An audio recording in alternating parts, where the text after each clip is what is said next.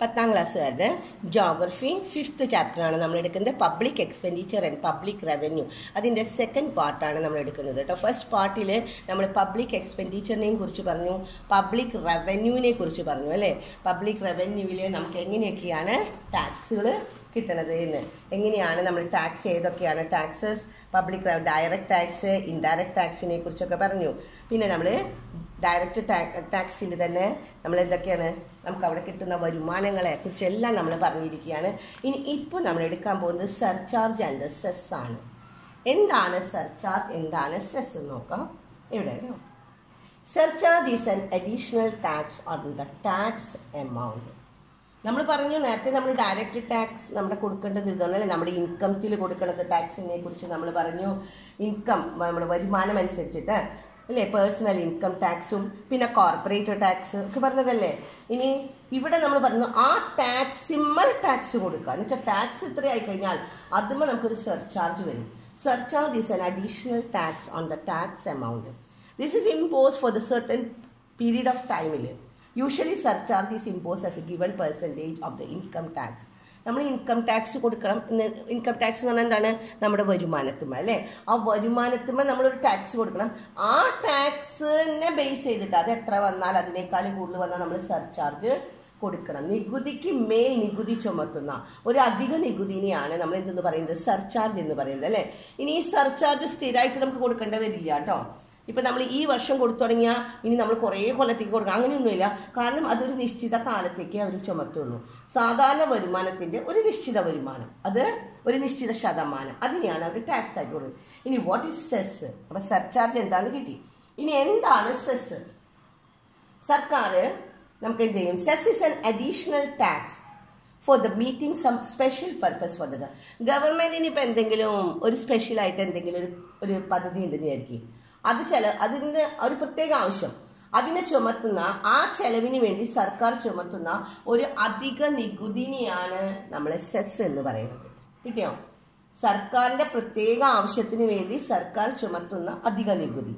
The cess is an additional tax four meeting some special purpose of the government. ഗവൺമെൻറ്റിൻ്റെ ഒരു special purpose. നമുക്ക് cess എന്താണെന്ന് കിട്ടി, surcharge ചെയ്യുന്ന. സർചാർജ് എന്ന് പറഞ്ഞാൽ നമ്മുടെ ടാക്സ് ഇമ്പോസ് ചെയ്യുന്നു അല്ലേ. അത് കുറച്ച് കാലത്തേക്കൊക്കെ പറയുള്ളൂ. ഇനി സെസ് എന്ന് പറഞ്ഞാലും സ്ഥിരമായിട്ടുള്ളതല്ല. കാരണം ഗവൺമെൻറ്റിന് ഇപ്പം എന്തെങ്കിലും ഒരു ചെലവ് വന്നു, ഒരു ചെലവ്, ഒരു സ്പെഷ്യൽ പർപ്പസ് വന്നാൽ ഗവൺമെൻറ് അതിൻ്റെ പേരിൽ കുറച്ച് സെസ് ഏർപ്പെടുത്തും. ഗവൺമെൻറ്റിൻ്റെ വരുമാനമാണ്, ഗവൺമെൻറ്റിന് വരുമാനം വേണം അല്ലേ. ഈ cess is withdrawn one sufficient revenues collector. ഇനി ഗവൺമെൻറ്റിന് ഇപ്പോൾ ഏതെങ്കിലും ഒരു പദ്ധതിക്ക് വേണ്ടിയിട്ട് ഇത്ര രൂപ മതി എന്ന് വിചാരിക്കും, അത് കിട്ടിക്കഴിയുമ്പോൾ അവർ ആ സെസ് പിൻവലിക്കും. ഇതാണ് സെസ് എന്ന് പറയുന്നത്. ഇനി അടുത്ത 3 കള്ളിയിലായിട്ട് നമുക്ക് തന്നിട്ടുണ്ട്.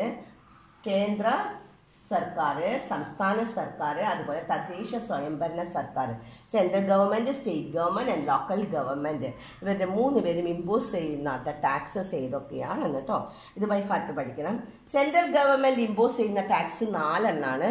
ഒന്ന് corporate tax, personal tax, income tax, central GST, that is CGST, integrated GST, IGST. അപ്പം 4 എണ്ണം സെൻട്രൽ ഗവൺമെൻറ്. പഠിച്ചില്ല എല്ലാവരും? Corporate tax, personal income tax, central GST, integrated GST. ഇനി സ്റ്റേറ്റ് ഗവൺമെൻറ്റും ഇതുപോലെ തന്നെ 3 ടാക്സ് ഇമ്പോസ് ചെയ്യുന്നുണ്ട്. First one land tax, stamp duty, state GST, ഭൂനികുതി, സ്റ്റാമ്പ് ഡ്യൂട്ടി, സംസ്ഥാന GST, അതാണ് SGST. ഇനി local self government. Local self government ചെയ്യുന്നത്, തദ്ദേശ സ്വയംഭരണ സർക്കാർ ചെയ്യുന്നത് പ്രോപ്പർട്ടി ടാക്സും പ്രൊഫഷണൽ ടാക്സ്, വസ്തു നികുതിയും തൊഴിൽ നികുതിയും. ഇത്രയുമാണ് നമുക്ക് ഫസ്റ്റ് പാർട്ടിൽ. നമ്മുടെ ഈ ലെസൺ നമ്മൾ പറഞ്ഞു 2 ഭാഗമായിട്ട് തിരിക്കുകയാണ്. കാരണം ഈ പാഠത്തിൻ്റെ പേര് തന്നെ നമുക്കറിയാം, പബ്ലിക് എക്സ്പെൻഡിച്ചറും പബ്ലിക് റവന്യൂ ആണ്. അതിൽ നമ്മൾ പറഞ്ഞത് എന്താണ്, പബ്ലിക് റവന്യൂവിൽ ഡയറക്റ്റ് ടാക്സും ഇൻഡയറക്റ്റ് ടാക്സുമാണ്. അപ്പോൾ നമ്മൾ ഡയറക്റ്റ് ടാക്സിൻ്റെ വരുമാനങ്ങൾ എങ്ങനെയൊക്കെയാണ് കിട്ടണേന്നൊക്കെ പറഞ്ഞു കഴിഞ്ഞു, ഏതൊക്കെയാണ് എന്നുള്ളത്. ഇനി അതിലെ 2ാമത്തെ ഭാഗമാണ് എന്ത്, നോൺ ടാക്സ് റവന്യൂസ് അല്ലേ. ഇനി എന്താണെന്ന് നോക്കാം. നോൺ ടാക്സ് റവന്യൂ എന്ന് പറഞ്ഞു കഴിഞ്ഞാൽ it's A source of the revenue, source of the government. ഏതൊക്കെയാണ് the source of the non tax revenue? കണ്ടില്ലേ, ഈ 5 എണ്ണം പഠിക്കണം കേട്ടോ. ഫസ്റ്റ് വൺ നോൺ ടാക്സ് ആയിട്ട്, ടാക്സിൽ കൂടെ ഇപ്പോൾ ടാക്സ് ഏതൊക്കെയാണെന്ന് നമ്മൾ പറഞ്ഞു, എങ്ങനെയൊക്കെയാണ് വരുമാനം കിട്ടണതെന്ന് പറഞ്ഞു. ഇനി നോൺ ടാക്സ് റവന്യൂ ഉണ്ട് ഗവൺമെന്റിന്. ഒന്നാമത്തത് fees. Fees is the reward collected for the government service, licence fees, registration fees, tuition fees etcetera are the example. ഏതുമൊക്കെ കിട്ടുന്നതാണ്? ലൈസൻസ് ഫീസിൽ, രജിസ്ട്രേഷൻ ഫീസിൽ, ട്യൂഷൻ ഫീസിലൊക്കെ കിട്ടുന്ന ഫീസുകളാണ്, റിവാർഡ്സിനെയാണ് നമ്മൾ ഫീസ് എന്ന് പറയുന്നത്. സർക്കാർ സേവനങ്ങൾക്കുള്ള പ്രതിഫലമായി ഈടാക്കുന്ന തുകേനെയാണ് ഫീസ്. സർക്കാരിന്റെ സർവീസസ്, ഗവൺമെന്റ് സർവീസസിന് വേണ്ടിയിട്ടാണെന്ന് പറഞ്ഞു കേട്ടോ. Fees is the reward collected for the government service.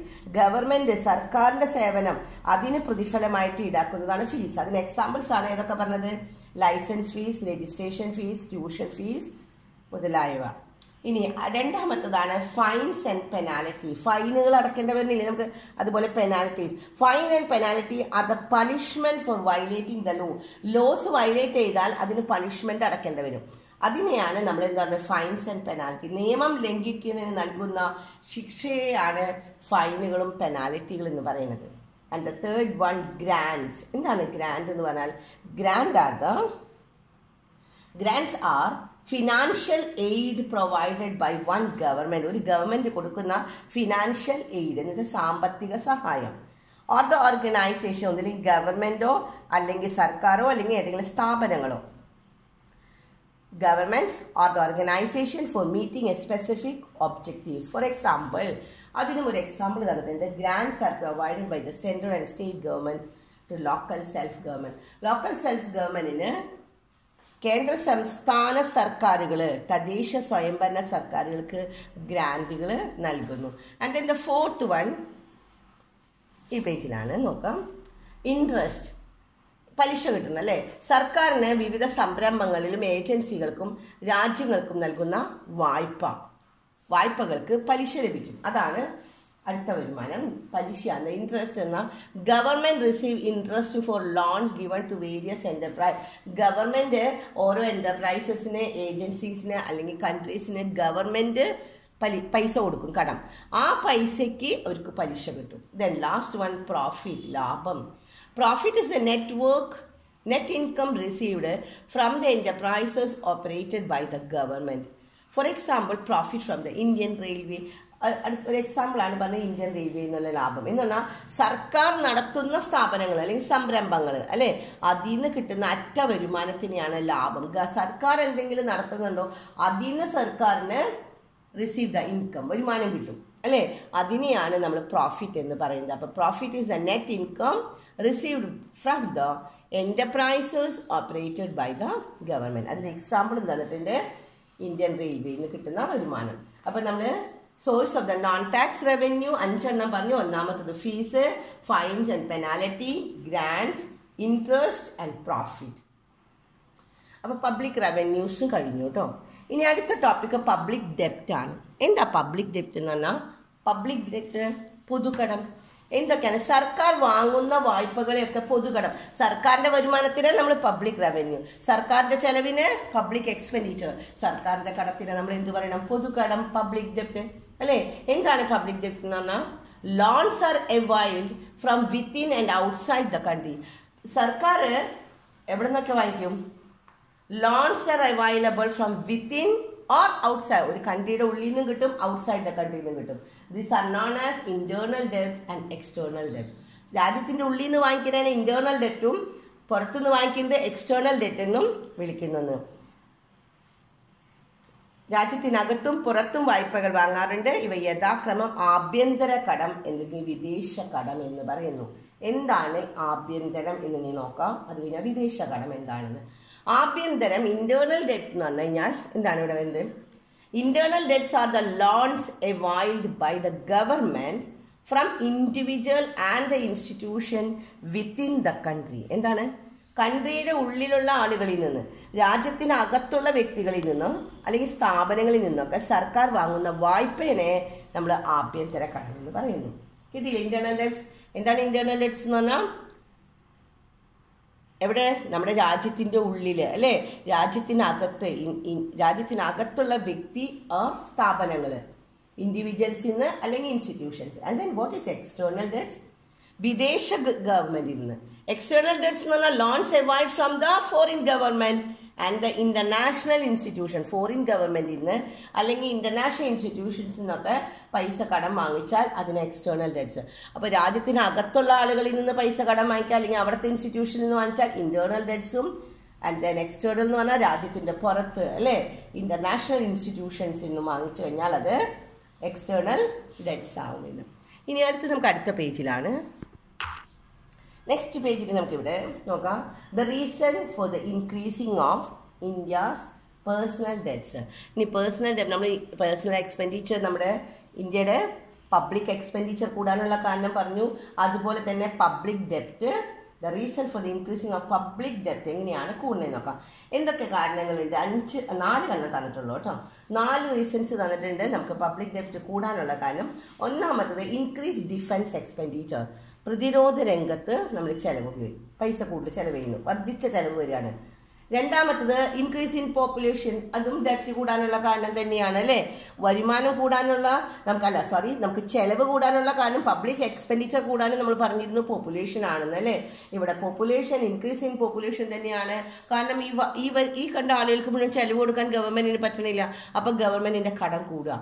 Social welfare ആക്ടിവിറ്റീസിന് വേണ്ടിയിട്ട് സാമൂഹ്യ ക്ഷേമ പ്രവർത്തനങ്ങൾ കൂടി വരുമ്പോൾ അതിനും പൈസ തികയുന്നില്ല.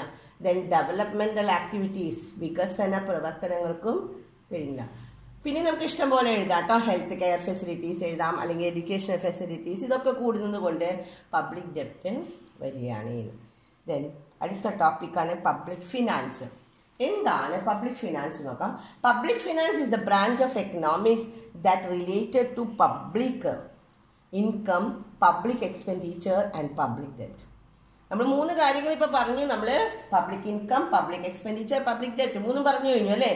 അതിനു വേണ്ടി നമ്മൾ അതിനെ റിലേറ്റ് ചെയ്യുന്ന ബ്രാഞ്ച് ഓഫ് എക്കണോമിക്സിനെയാണ് പൊതുവരുമാനം, പൊതുചിലവ്, പൊതുകടം. ഇത് 3 നമ്മൾ എക്സ്പ്ലെയിൻ ചെയ്തു കഴിഞ്ഞു. ഇതിനെക്കുറിച്ച് പ്രതിപാദിക്കുന്ന സാമ്പത്തിക ശാസ്ത്ര ശാഖേനെയാണ് പൊതുധനകാര്യം. പഠിക്കണം അത് കേട്ടോ. എന്താണ് പൊതുധനകാര്യം? പബ്ലിക് ഫിനാൻസ് എന്ന് പറഞ്ഞാൽ public finance is presented through the budget. ഇനി പബ്ലിക് ഫിനാൻസ് എന്ന് പറഞ്ഞാൽ ഇതിനെ 3നെയും കുറിച്ച് അല്ലേ. ഏതൊക്കെയാണ്? Public income, public expenditure, public ഡെപ്റ്റ്. ഇതിനെക്കുറിച്ച് നമ്മൾ എങ്ങനെയാണ് പ്രസന്റ് ചെയ്യുന്നത്? ഈ public finance is presented through the budget. ബഡ്ജറ്റിൽ കൂടിയാണ് നമുക്ക് ഇത് ചെയ്യുന്നത്. അപ്പൊ ഇനി അടുത്ത നമ്മൾ പഠിക്കണം. അപ്പൊ എന്താണ് ബഡ്ജറ്റ് അല്ലേ. പബ്ലിക് ഫിനാൻസ് എന്താന്ന് പറഞ്ഞു. ഈ പബ്ലിക് ഫിനാൻസ് ഏതിൽ കൂടിയാണ് നമ്മൾ പ്രസന്റ് ചെയ്യുന്നത്? ബഡ്ജറ്റിൽ കൂടിയാണ്. ഇനി എന്താണ് ബഡ്ജറ്റ് നോക്കാം. ബഡ്ജറ്റ് ഈസ് ഇവിടെ നോക്കാട്ടോ ഈ line. Budget is the financial statement. Budget എന്ന് പറഞ്ഞാൽ എന്താണ്? ഒരു financial statement showing the expected income and expenditure of the government during A financial year. ഒരു ഫിനാൻഷ്യൽ ഇയറിൽ ഗവൺമെന്റിന് എത്രമാത്രം ഇൻകം ആൻഡ് എക്സ്പെൻഡിച്ചർ ഉണ്ട് എന്ന്, അത് എത്രമാത്രം എക്സ്പെക്ട് ചെയ്യുന്നത്, ഈ ഒരു വർഷം എത്രമാത്രം, ഒരു സാമ്പത്തിക വർഷത്തിൽ സർക്കാർ എത്ര പ്രതീക്ഷിക്കുന്നുണ്ട്, വരവും ചെലവും അല്ലെ, അതിനെ വിശദമാക്കുന്ന ഒരു ധനകാര്യ രേഖേനെയാണ് നമ്മൾ ബഡ്ജറ്റ് എന്ന് പറയുന്നത്. നമ്മുടെ ഇന്ത്യയിൽ ഏപ്രിൽ 1 മുതൽ മാർച്ച് 31, അതാണ് ഒരു കാലയളവ് കേട്ടോ. ബഡ്ജറ്റിന്റെ പീരീഡ് ഓഫ് ടൈം എന്ന് പറഞ്ഞാൽ April 1 to March 31, that is the financial year. അതാണ് നമ്മുടെ ഇന്ത്യയിലെ ബഡ്ജറ്റിന്. ഇനി ബഡ്ജറ്റ് 3 ടൈപ്പ്, 3 തരത്തിൽ ബഡ്ജറ്റ് ഉണ്ട്. അപ്പൊ എന്താണ് ബഡ്ജറ്റ് എന്ന് പറഞ്ഞു? ബഡ്ജറ്റ് എന്ന് പറഞ്ഞാൽ എന്താണ്? Budget is A financial statement അല്ലേ, showing the expected income and expenditure. ഇനി ബഡ്ജറ്റിന്റെ ഡേറ്റ് നമ്മൾ പറഞ്ഞു എവിടെ തുടങ്ങി എവിടത്തോളം വരെയാണ്? ഏപ്രിൽ 1 to മാർച്ച് 31 വരെയാണ്. And there are 3 types of budget. ഏതൊക്കെയാന്ന് നോക്കാം. 3 തരം ബഡ്ജറ്റുകൾ. ഒന്ന് ബാലൻസ്ഡ് ബഡ്ജറ്റ് ആണ്, surplus budget and deficit budget. 3 തരം ബഡ്ജറ്റുകൾ. സന്തുലിത ബഡ്ജറ്റ്, മിച്ച ബഡ്ജറ്റ് ആൻഡ് ദെൻ കമ്മി budget. 3 when the income and expenditure R equal.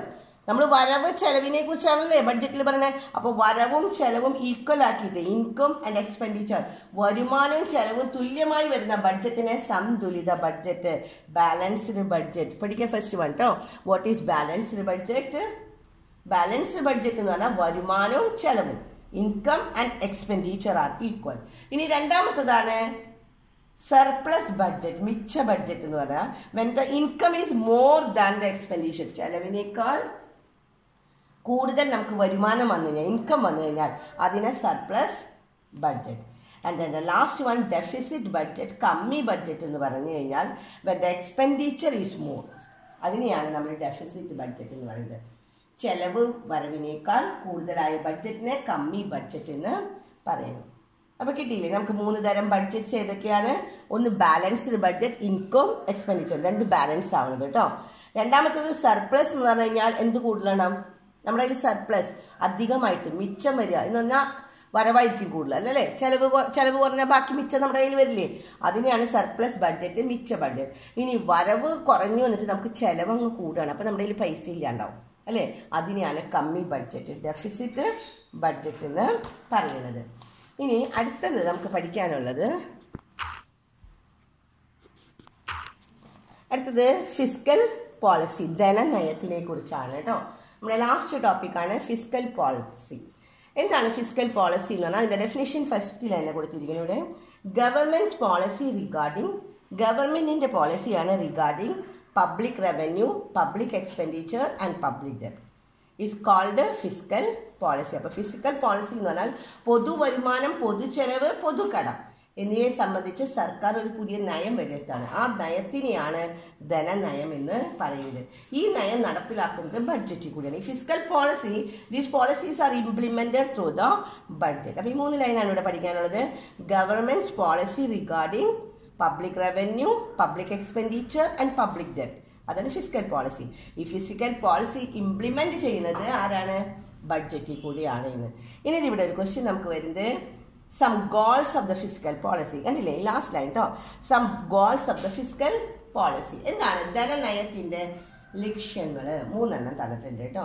First one, attain the economic stability, സാമ്പത്തിക സ്ഥിരത നമ്മൾ കൈവരിക്കണം. എക്കണോമിക് സ്റ്റെബിലിറ്റി, സാമ്പത്തികമായിട്ട് സ്ഥിരത. രണ്ടാമത്തത് ക്രിയേറ്റ് എംപ്ലോയ്മെന്റ് ഓപ്പർച്യൂണിറ്റി, തൊഴിലവസരങ്ങൾ സൃഷ്ടിക്കണം. മൂന്നാമത്തത് അനാവശ്യ ചെലവുകൾ നിയന്ത്രിക്കുക, നമ്മുടെ കൺട്രോളിങ് ദ അൺനെസസറി എക്സ്പെൻഡിച്ചർ. അപ്പോൾ 3 നമുക്കുള്ളത്. ഒന്നാമത്തത് attaining the economic stability, creating the employment opportunity, control the unnecessary expenditure. അപ്പോൾ ഇത്രയുമാണ് നമുക്ക് ഈ പാഠത്തിൽ പറയാനുള്ളത്. നമ്മുടെ പാഠം ഇവിടെ അവസാനിക്കുകയാണ്. Public expenditure and the public revenue എന്ന പാഠം കഴിഞ്ഞു. ഓക്കെ.